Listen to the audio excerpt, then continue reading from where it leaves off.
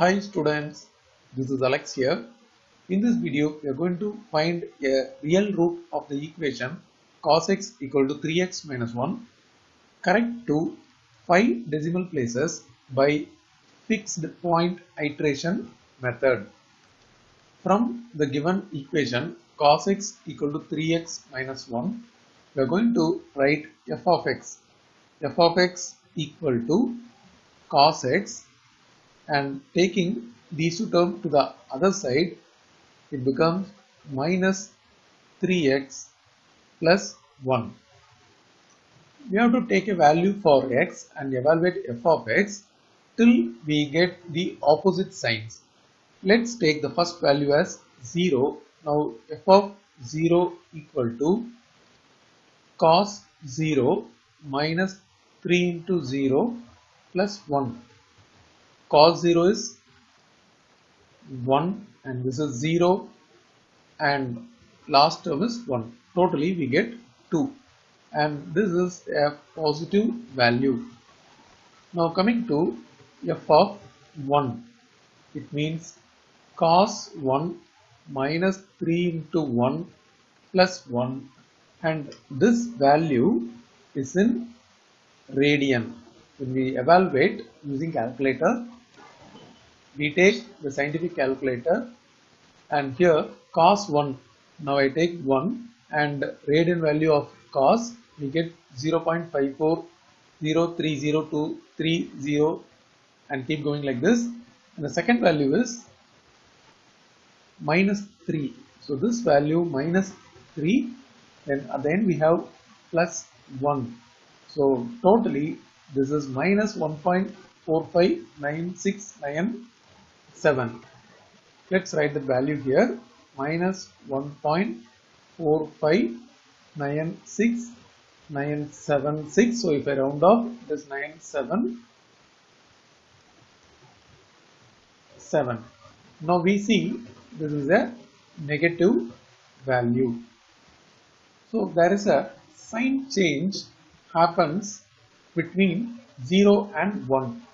When we find f of 0, it is a positive value. When we find f of 1, it is a negative value. So we come to know the root lies between 0 and 1. Now we are going to write the given function cos x equal to 3x minus 1 as x equal to g of x, that is writing x in terms of x itself. So from this we take this minus 1 to the other side, so we get 3x equal to cos x plus 1, and from this the value of x is cos x plus 1 whole divided by 3.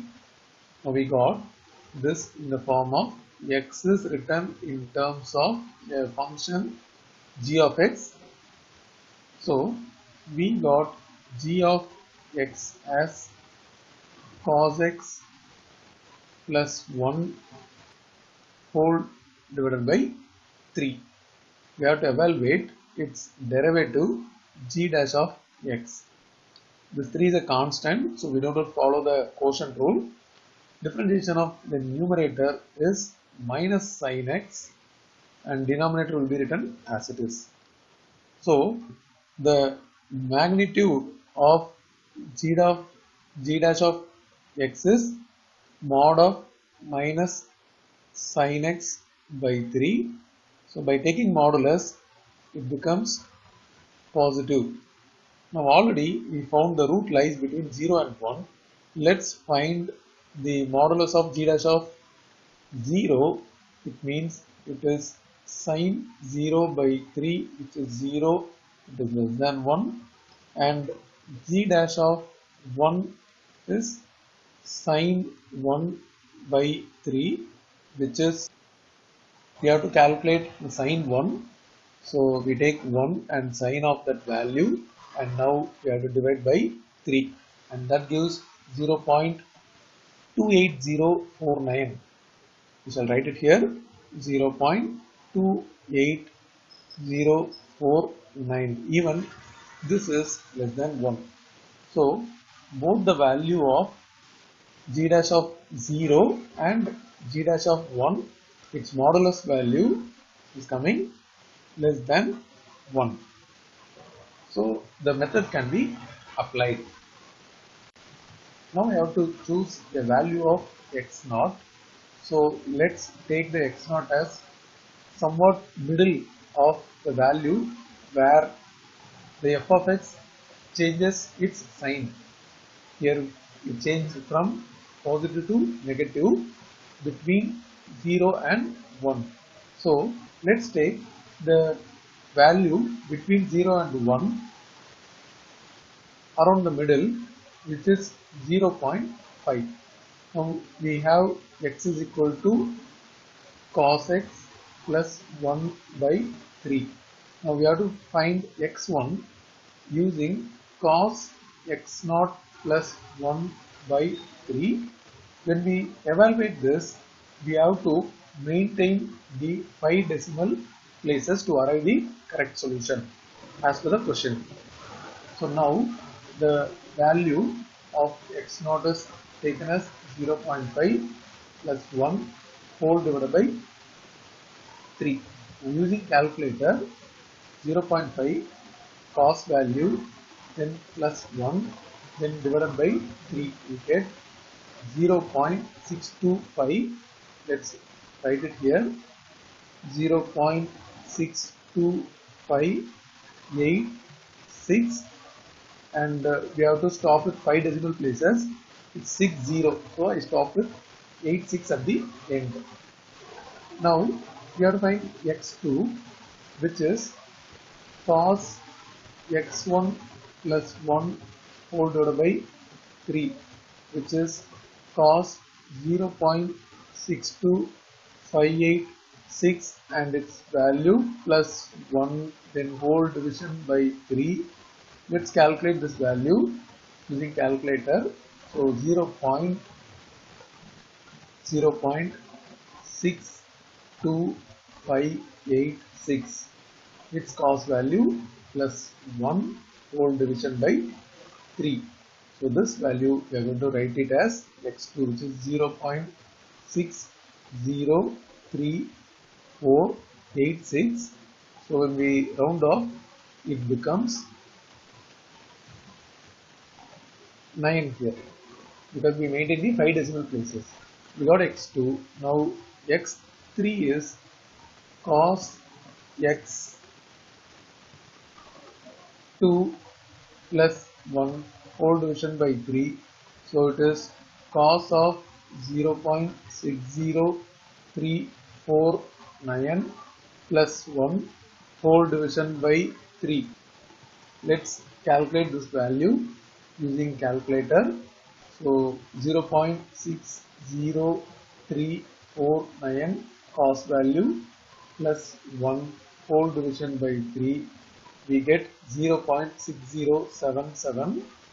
It's right here, 0.6077866. When I round off, it becomes 9 here. Then coming to x4, so cos x3 plus 1 whole division by 3, so we get cos 0.60779 plus 1 whole division by 3. Let's calculate using calculator. 0.60779 cos value plus 1, then whole division by 3, 0.606970. Let's write here, which is 0.6069770. Then coming to the next value, x5, which is cos x4 plus 1 whole division by 3. So cos of 0.60697 plus 1 whole division by 3. Let's calculate this using calculator. 0.60697 cos value plus 1 and whole division by 3. So which is 0.60712.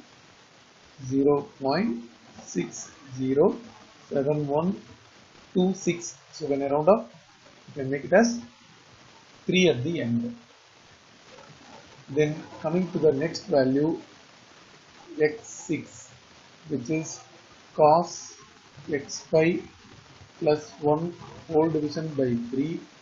So it is cos 0.60713 plus 1 whole division by 3. Let's evaluate this. So we have 0.60713 cos value, then plus 1 and whole division by 3. So this value is 0.60796. When I round up, it becomes 1. Sorry, it becomes 0.60710. Then coming to the next value, x7, which is cos x6 plus 1 whole division by 3. So cos 0.60710 plus 1 whole division by 3. Let's calculate this using calculator. 0.60710 cos value plus 1 whole division by 3. So once again we are getting the same value, that is 0.60710. We find these two values are same, that is x6 value and x7 value. So you can say the two consecutive values x6 equal to x7, that value is 0.60710. So we can say the better approximate root is 0.60710.